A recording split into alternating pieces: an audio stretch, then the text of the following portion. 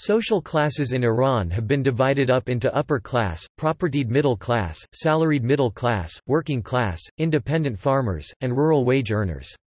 A more recent source divides Iranian classes into upper, middle class, about 32% of the population in 2000, working class, about 45% of the labor force, and lower class.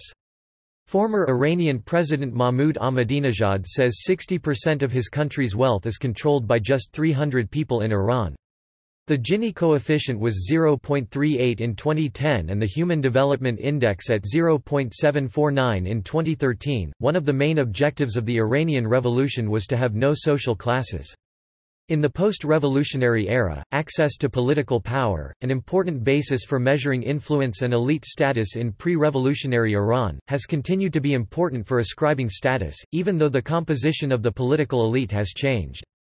For 10 years after 1979, gaining entry to the political elite at the national or provincial level depended on having revolutionary credentials, that is, being able to provide evidence of having participated in the demonstrations and other revolutionary activities during 1978–79, and having a reputation for being a good Muslim, that is, attending public prayers and observing Islamic codes of conduct in one's private life. Revolutionary credentials became less significant for the generation that matured after the early 1990s. Education, especially a college degree, became an informal substitute for revolutionary credentials. Upper class. The top 10% earners in Iranian society pay 3% of all income taxes, while in the United States the top 10% pay more than 70% of the total income taxes. U.S. billionaires are collectively richer than their Iranian counterparts, however. The post-revolutionary upper class consisted of some of the same social groups as the old elite, such as large landowners, industrialists, financiers, and large-scale merchants. Most of these groups have migrated out of Iran and their assets have been confiscated by the state. A minority of the pre-revolutionary upper class continue to work and live within Iran. For the most part, however, such persons did not occupy positions of political influence. Those with political influence comprised senior clergy, high-ranking bureaucrats, executive officers of public and private corporations and charitable foundations, and wealthy entrepreneurs. None had been part of the pre-revolutionary economic and social elite. Although a reputation for piety and loyalty to the ideals of the revolution initially was a more important attribute than family or wealth for participation in the post-revolutionary political elite, those who attained politically powerful positions received generous salaries that elevated them to the top income brackets and opened access to multiple legitimate opportunities for acquiring more wealth. The children of the new elite generally have been encouraged to get college educations, and postgraduate degrees from foreign universities have become status symbols since the mid-1990s. These social trends have gradually but informally altered the criteria for recruitment into the political elite. Possessing a university degree and having ties to a prominent religious or revolutionary family have become advantageous in the competition for politically influential positions. As of 2016, Iran had an estimated 3 million people with more than 1 billion tamans $270,000, 32,000 high net worth individuals, with a net worth of at least $1 million, 1,300 multimillionaires with net assets of $10 million or more and 4 billionaires. Then Iranian President Mahmoud Ahmadinejad says 60% of his country's wealth is controlled by just 300 people in Iran out of a population of 80 million in 2016. Rich Iranians, companies, and state-backed buyers will spend up to $8.5 billion on overseas real estate over the next 5 to 10 years. 2016. Middle class. After the revolution, the composition of the middle class did not change significantly, but its size doubled from about 15% of the population in 1979 to more than 32% in 2000. Several pre-revolutionary social groups still were identifiable, including entrepreneurs, bazaar merchants, physicians, engineers, university teachers, managers of private and public concerns, civil servants, teachers, medium-scale landowners, junior military officers, and the middle ranks of the Shia clergy. New groups also emerged, including technicians in specialized fields such as communications, computers, electronics, and medical services, owners of small-scale factories employing fewer than 50 workers, owners of construction firms and transport companies, and professional staff of broadcast and print media. Merchants, especially those with ties to bazaar-based organizations even though their stores were physically located outside the traditional covered bazaars, gained access to political power that they had lacked before the revolution. The pre-revolutionary cultural divide between those middle-class individuals who had a secular outlook and those who valued a role for religion in both public and private life did not disappear. Since 1979, however, the political relationship between these two contrasting views has reversed. Whereas under the monarchy the state tried to restrict religion to the private sphere, under the Islamic Republic the state consciously has promoted religion in public life.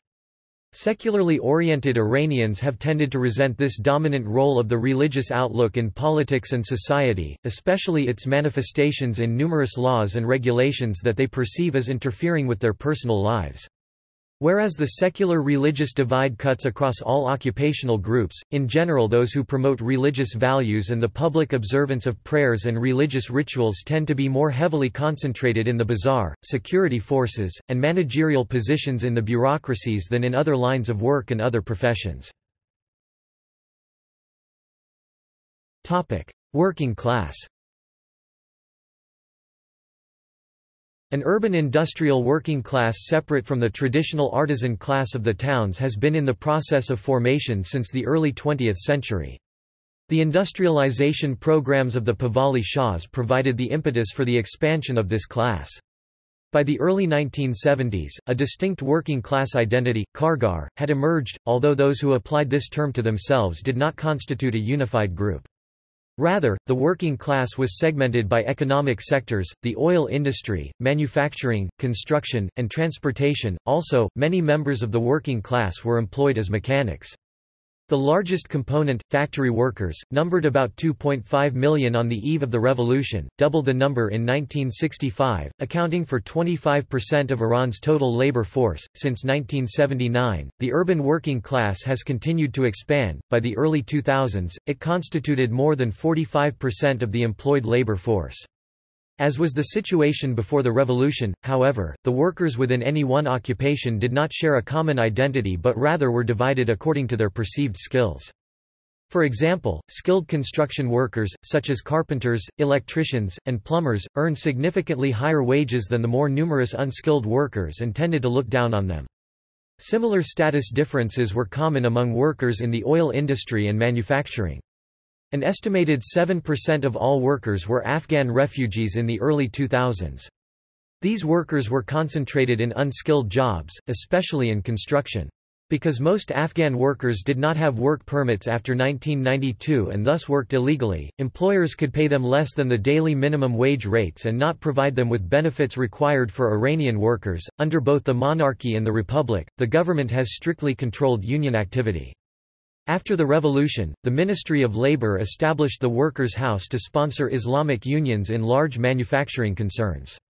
These unions discourage strikes through a combination of co-optation of workers through periodic raises and bonuses and cooperation with authorities to identify and discipline workers who exhibit tendencies toward independence. The Islamic unions generally have been effective in preventing major strikes by workers. A long history of factionalism among different working class occupational groups and between skilled and unskilled workers within individual industries has contributed to this relative success. Nevertheless, since the early 1990s, scattered strikes have defied union control. In some instances, the strikes have been resolved peacefully through negotiations, while in other cases they have been repressed violently by security forces. Lower class. The working class is part of the overall urban lower class, or mustazafin, a social stratum that includes all families whose household incomes place them marginally above, at, or below the officially defined poverty line. In cities with populations greater than 250,000, the lower class makes up an average of 40 to 50% of the total population. The lower class proportion generally is less in smaller cities, 50,000 to 250,000 population, and towns. In 2010, Iran's Department of Statistics announced that 10 million Iranians live under the absolute poverty line and 30 million live under the relative poverty line. The lower class can be divided into two groups: the marginally poor, who receive regular incomes on a weekly or monthly basis, and the very poor, whose incomes vary from month to month and who thus experience difficulty in paying for food, housing, and utilities. Recipients of regular incomes include pensioners, industrial and construction workers, and people employed in the diverse services sector, such as attendants in barbershops, beauty salons, and public bathhouses, bakery workers, sales clerks, domestic servants, gardeners, garbage and trash collectors, painters and plasterers of homes, porters, street cleaners, peddlers, street vendors, office cleaners, and laundry workers. These job categories, as well as others, also include at least 1 million workers who are employed only occasionally or seasonally, primarily as a result of the shortage of full-time positions in an economy that has had an official unemployment rate ranging between 10 and 15% of the labor force since the early 1990s. Although many government agencies and private charities provide assistance to the poor, a social stigma is associated with accepting such aid, especially among adult men, whom others judge according to their ability to support a family.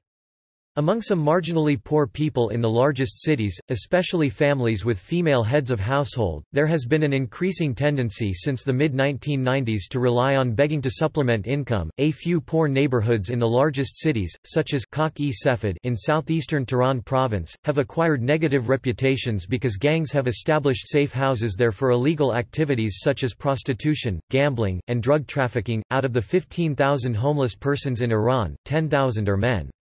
There are between 60,000 and 200,000 street children in Iran. See also: Demography of Iran, Economy of Iran, Taxation in Iran, Construction in Iran, Education in Iran, Healthcare in Iran, Government of Iran, Iranian Revolution, Crime in Iran. References